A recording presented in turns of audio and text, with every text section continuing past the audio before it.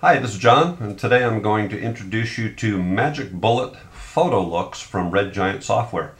Red Giant is known for their video editing tools and the looks that are created in many movies and TV shows that you've seen have used their products. However, they also have a plugin for Photoshop called Photolooks. They also have a couple of really great new apps for the iPhone that I highly recommend that you go take a look at as well. But today we're going to focus on Photolooks, so let's go take a look. Go down to Magic Bullet, Photolooks from our filter menu, and here we go. Let's give you a tour.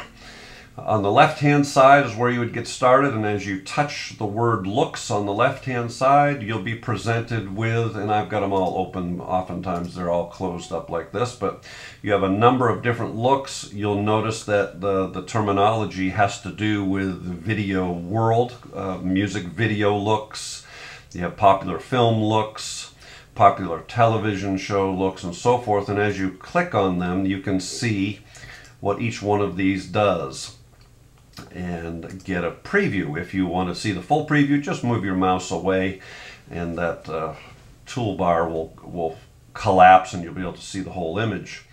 And we'll come back to the looks here and go to the one that I'd like to use for this image.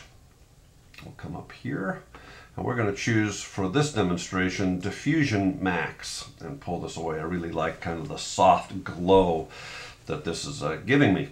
However, it's not exactly what I want, and so the good news is, of all of these tools that are presented for this particular look down at the bottom, I can make some changes. And by the way, let me just step back. You'll notice if I click on something else, the tools at the bottom change, right? Because those tools that are there are what's creating that particular look.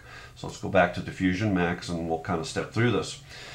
What you need to know is the red dots on each of these tools will allow you to preview what they're doing. If you want to preview the entire look, go to the red dot up here, or down here I should say, at the bottom right, and that'll give you a before and after preview of the entire look.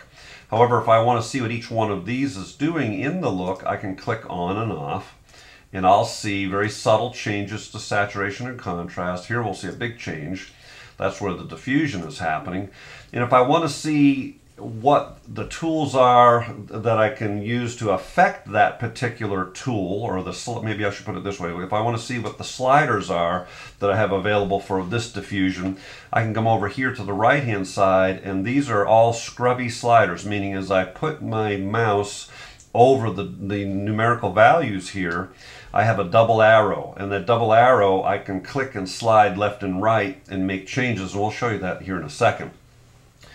So let's see, if I take this one off, I think the whole image feels a little bit bright to me, and this specifically this area in the windows looking outside, it gets a little bright. So I'm going to click off for the sake of this demonstration this particular diffusion, but of course it's made the entire image rather dark.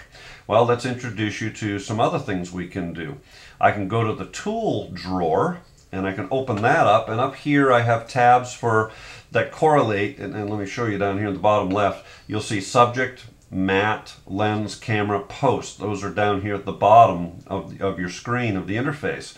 And so here's, if I go click open that drawer, you have same thing, subject, matte, lens, camera, post. And so I'll click on post in this case, and all I have to do is click and drag exposure, and notice it drops that exposure into the toolbar down here. And now I can go over to the right hand side where it says exposure. I can go to where the numerical value is, and I can start to click and drag left and make it brighter. I'm sorry, click right. How about that? Sorry about that, folks. Or left to make it darker. Just want to see if you're paying attention. And so I'm going to go ahead and brighten that up just a little bit. And now, instead of having those blown out highlights up in the roof here where those windows are, I've brightened the image back up, given it the look I really like, by dropping in the exposure tab. So we have a number of tools that we can use to add contrast. We have a spot exposure. We can just go to a very specific area of the image. Graduated is like a graduated neutral density, and so forth. You'll just need to play with all those different tools to see which ones work best for you for particular applications. But the point being, what I really like about Photolooks is it gives me a great quick way to get some really cool looks, and oftentimes they work right out of the box. However, if I want to change them, I just go to the different tools that have been put in the bar down below, and I can tweak those by using the sliders on the right hand side. Or if I want to add to that look, just come over to the drawer here and go pull out the different tools that will help me to create the look that I want to do. And of course, if you wanted to, you could create a look from the ground up. You could just bring an image in and not go to the look side over here. Rather, you could start to build your own look by just dropping in the different tools from this drawer that pops out on the right hand side.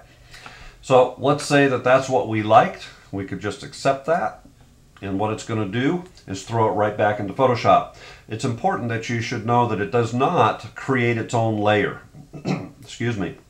And so it's important that when you start the process to make a duplicate layer.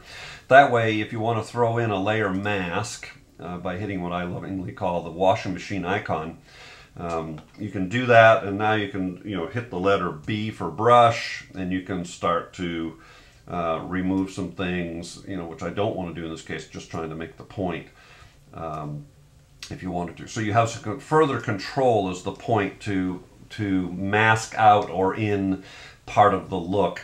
And oftentimes, I'm not done, and so in a case like this image, I would have gone into my trusty Nik filters as well and pulled up tonal contrast that I love to use and start to add that, which will accept.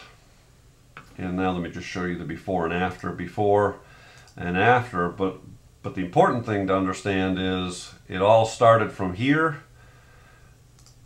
Magic Bullet Photolooks gave me this really warm, yummy, diffuse kind of soft look, and then just added some contrast and some pop to that image by using my good friends at Nik and that wonderful tonal contrast filter.